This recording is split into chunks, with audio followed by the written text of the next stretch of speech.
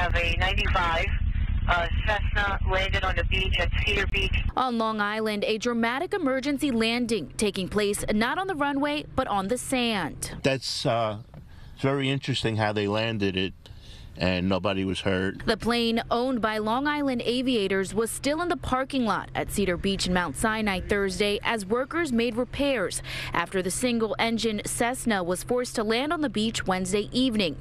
According to the FAA, the plane was experiencing engine issues during the flight, and an investigation is ongoing. I saw that they had their wheels out and they hit the sand.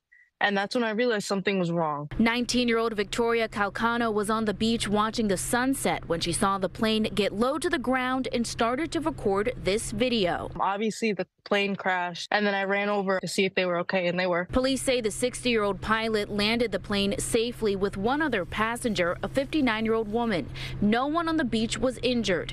Those we spoke with Thursday praising the pilot's quick thinking. It's very commendable that the pilot decided to land so that in a place where he could safely land. Now off camera, we did speak to the owners of this plane that were out here working. They only stated that the plane will be fixed and praised the pilot for doing a good job. From Cedar Beach on Long Island, Zinnia Maldonado, CBS 2 News. And by the way, I grew up going to that beach, never saw anything like that. Just unbelievable scene.